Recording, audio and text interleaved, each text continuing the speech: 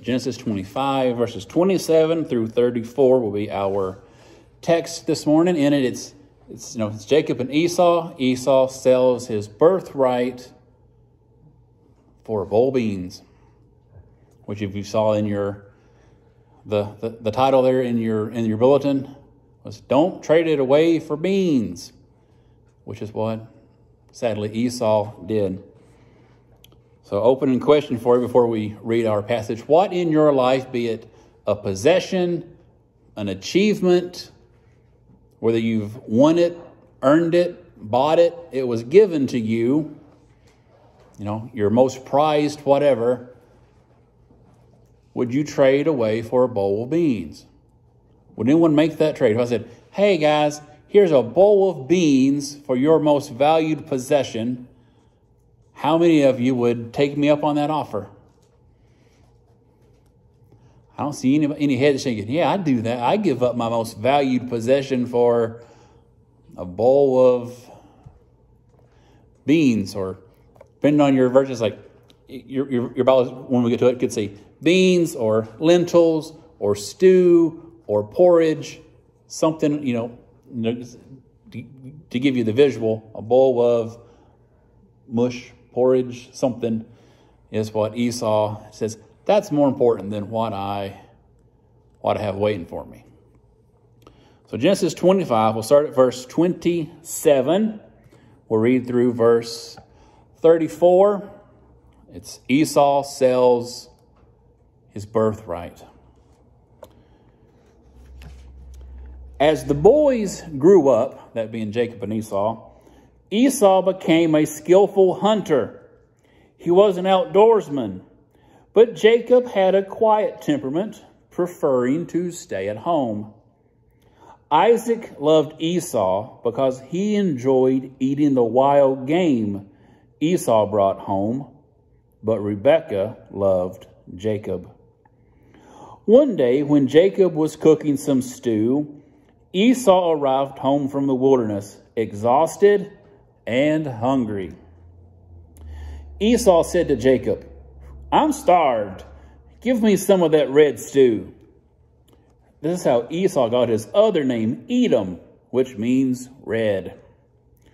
"All right," Jacob replied, "but trade me your rights as the firstborn son." "Look, I'm dying of starvation," said Esau. "What good is my birthright to me right now?" But Jacob said, "First, you must swear that your birthright is mine." So Esau swore an oath, thereby selling all his rights as the firstborn to his brother Jacob. Then Jacob gave Esau some bread and lentil stew. Esau ate the meal, then got up and left. He showed contempt for his rights as the firstborn. So he traded away his firstborn rights, his ability to pass on the family name, his double portion, taking over the family business, for bowl soup. In the previous section, Genesis 25, 19 through 26, we'll read that Isaac married Rebekah when he was 40.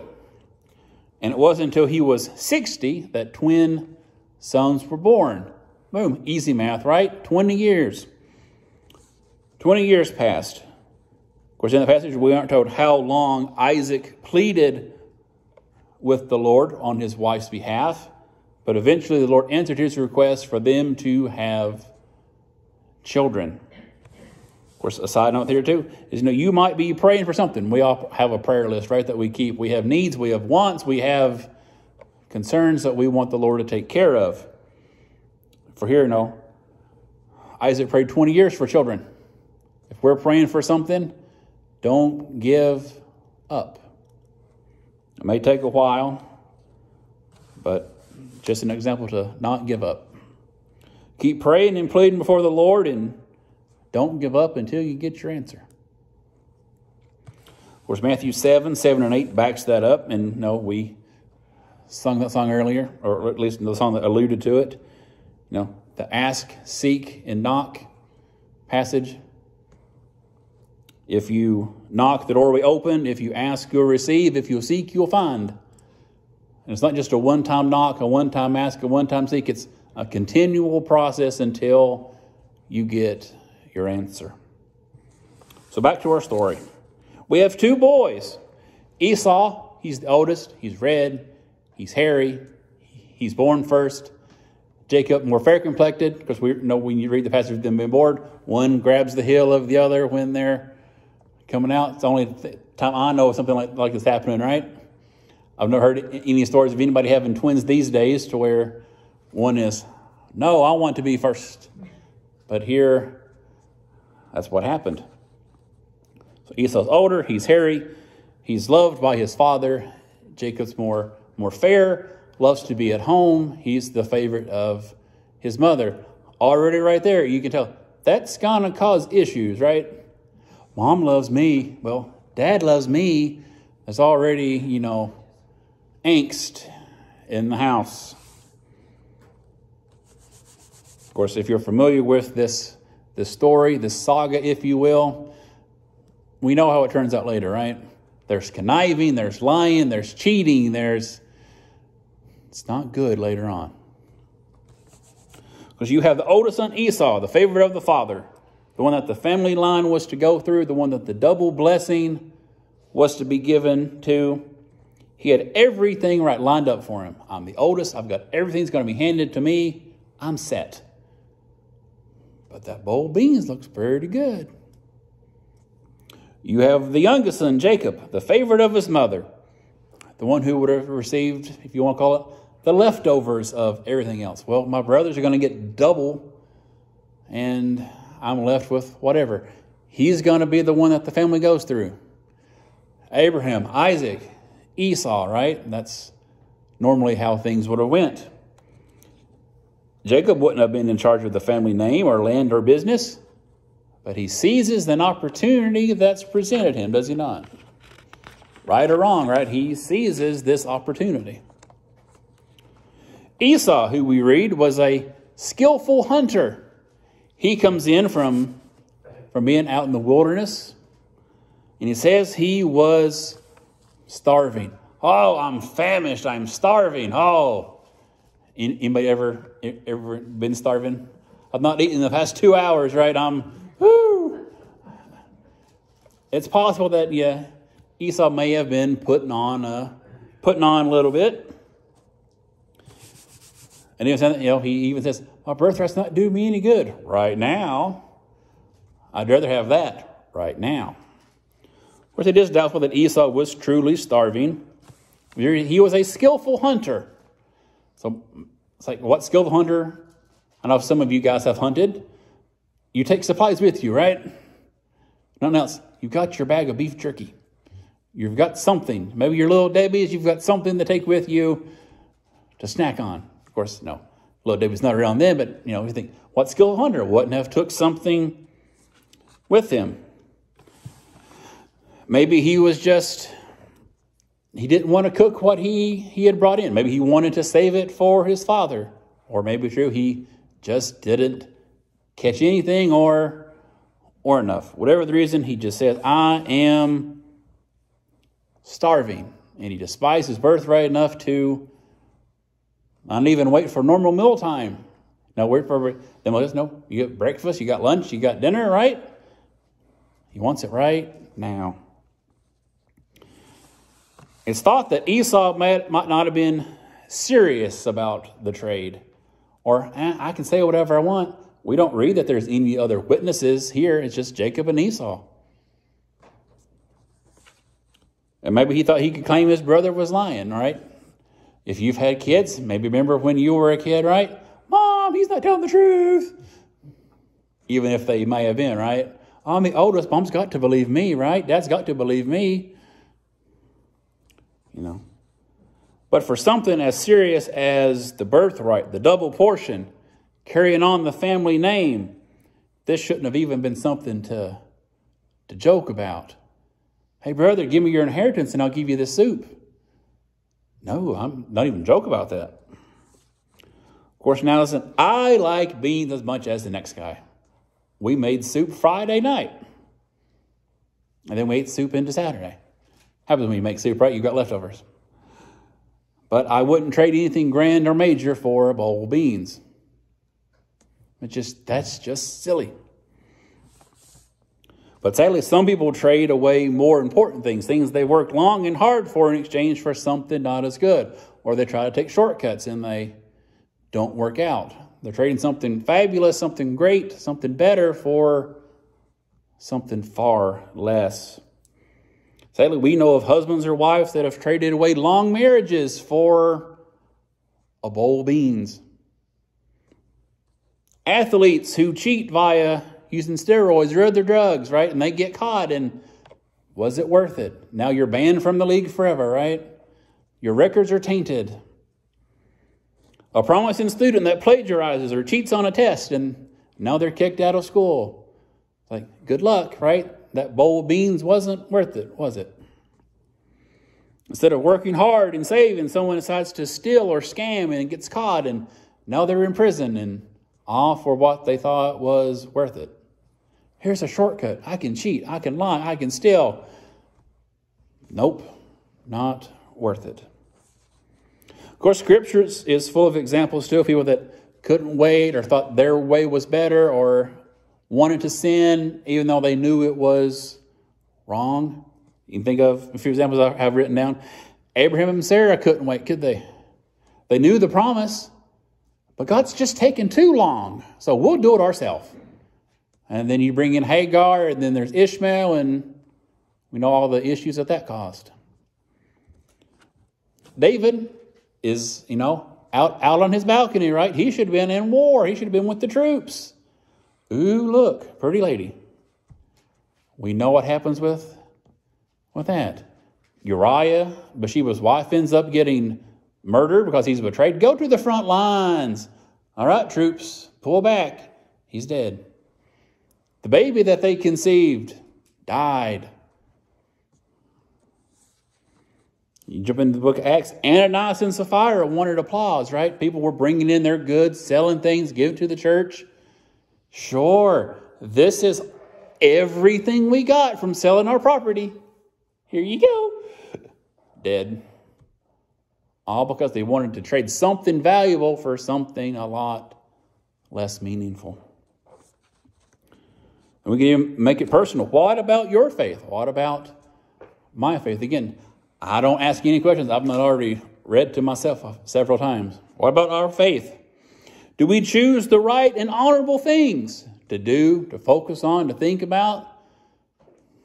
Or are we just scarfing down beans? Do we spend time in prayer and study? Or are we getting over there chowing down on the beans? Do we invite people to come with us? Do we come ourselves? Or again, are we over there focusing on the bowl of porridge? Are we using our talents, our resources, our gifts to build God's kingdom? Do we follow the Spirit's prompting to either do good or to avoid the bad? Or are we focused on the bowl beans? Esau traded his hunger, which was temporary, for his birthright, which was permanent. We know it's Abraham, Isaac, and Jacob, right? What if it was Abraham, Isaac, and Esau? Wouldn't history be different? They better like, wow, have I traded away something permanent, something eternal for a fleeting feel-good? Of course, that choice set off a bunch of other events. Of course, when later on his mother and his brother connived to steal the blessing that their father was going to give them. Here, dress up in this wool and go in there and feed your father. Oh, you feel like one son, but you sound like the other. We know the story.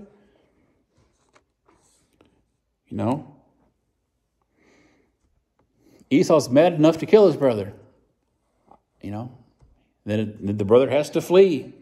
All because in one moment Esau chose something temporary over the permanent. Something earthly over something that had long-lasting influence. Another question. What are you willing to trade for a single bowl of beans? Is it your character? I give up my character, yeah. No, we want to keep that. Your reputation, your word, your dedication, your family, your job, your finances, your purity, your honor. Of course, the biggest thing we have, right, is our salvation. I'm going to give up Jesus for a bowl of beans. Right? That's what Satan is tempting you to do, right? Sin once, okay, and then sin twice, and then 8 times, and then 100 times, and then never go back to Jesus. Ha ha, I won. You traded away everything, the most important thing, for whatever it is. Of course, each of us are faced with temptations, perhaps daily, and we must choose whether we'll stay true to God, His ways, His will, His standards, or we choose the beans. Right? Every time we're faced with a temptation, right, we have to choose right then and there. Am I going to obey God and follow God, or am I going to say, God, I know what you say, but I don't care? Right? When we sin, that's what we're doing, right? We know the thou shalt nots. We know the commandments that God tells us, do this and don't do that. But at the moment we're tempted, right, we have to make the choice. Either I know and I'm going to follow you and I'm going to say no to temptation, or whatever, I'm going to do it anyway. That's pretty much the nitty-gritty of it, right? Of course, Jesus himself was tempted directly by the devil, but he refused to trade in. Matthew chapter 4 and Luke chapter 4 both give the account of Jesus being led out into the wilderness. He fasts for 40 days and 40 nights, and he's tempted by the devil. Whether he was tempted throughout the 40 days or at the end of the 40 days, that's up for debate. But the devil does offer Jesus 3 things: the kingdoms of the world, protection, and to turn stones into bread. Use your power for selfish reasons. Tempt God into saving you by jumping off. Don't worry about going through the cross to get the world. I'll give it to you right now. Just bow down and worship me. Jesus was tempted by things that were coming down the road anyway, but why wait? Why be persecuted and humiliated? Do it now. Of course, the turning the stones to bread. It's like, I've never fasted for 40 days. And I'd say after that time, one would be mighty hungry. Sometimes we joke, even we say, man, it's been 4 hours since I had breakfast. I'm hungry now. Much less waiting how much longer? I mean, if you fasted any bit of time, be it a day, 3 days, 5 days, a week, well, you know that hunger temptation creeps in. I know, Lord, I've said I'm gonna do this for X amount of time, but my tummy is rumbly, and I'm just gonna go ahead and eat. He was tempted to do that. But we know Jesus turned down Satan's offers. He said no to temptation, and he refuted the devil using Scripture. Of course, the best way for us to defeat the devil too, right, is to know God's word, refute him with that too. I know you want me to sin in this way, but I'm not going to do it. Scripture tells me not to. I know you don't want me to serve, but Scripture tells me that I need to. Because Luke 14 and Matthew 5 tell us what happens to salt after it loses its saltiness, or its savor, its flavor, or taste, depending on translation. It's thrown out, it's trampled on, it is good for nothing. Of course, how does salt lose its saltiness? It's by rejecting what God wants and choosing the lesser things over and over and over again. By choosing sin over sanctification. I like when things get back to Sunday school, when it's repeated. When we choose sin over being set apart for God, that's when we lose our saltiness. By trading holiness for whatever else is offered to you by the world. I'm supposed to be like God. I'm supposed to be Christ-like, not following in the footsteps of the world. Of course, we have 2 sons in this story, Jacob and Esau. Jesus also told a story about 2 sons. Parable of the prodigal son, right? Usually we just say prodigal son, but both sons had their own issues. One son traded his good life and wound up feeding pigs. I ain't happy enough here. I want everything now. I can't wait for Dad to get old and pass on. I want my money now. That would make a weird J.G. Wentworth commercial. Yeah, it's my money and I need it now. We all know those commercials. J.G. Wentworth, right? We know the jingle. I don't think they've made a new commercial in 20 years, but we know it. That was the younger son. Dad, hurry up and die. I want my inheritance now. Of course, the older son didn't speak up for Dad. No, brother, that's awful. Maybe I'll get my money too. But one son wanted his money now and ended up feeding pigs. The other brother didn't see what he had either. His good life at home. The father's right there for him to talk to and serve and love every day. He just complains when his brother comes home. You're going to throw a party for him and me and my buddies can't even have a little get together? Both wanted something else than what they had and both suffered for it. Hebrews chapter 12, verses 16 and 17 speaks of Esau. And you may remember this from our recent study that we've done in Hebrews. It says this: make sure that no one is immoral or godless like Esau, who traded his birthright as the firstborn son for a single meal. You know that afterward, when he wanted his father's blessing, he was rejected. It was too late for repentance, even though he begged with bitter tears. It was too late. Oh no, I have messed up. What have I done? He cries, he weeps, he's lamenting, it's too late. He realizes what I did all those years ago. I traded away all the good things that I could have in life for one dinner.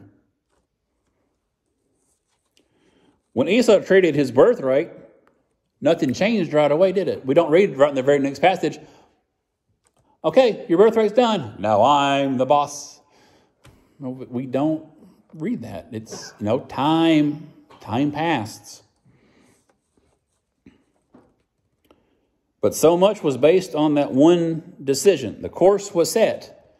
And the same holds true for us, right? We might make a bad choice, but it could be days, weeks, months, maybe even years down the road before that bad decision may catch up with us.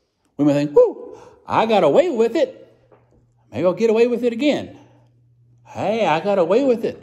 Maybe I'll do it again. But eventually the truth does come out. It says even if I'm fooling you or you're fooling me or one of us is fooling somebody else, still, who sees everything that goes on? Our Heavenly Father does. We can't hide anything from Him.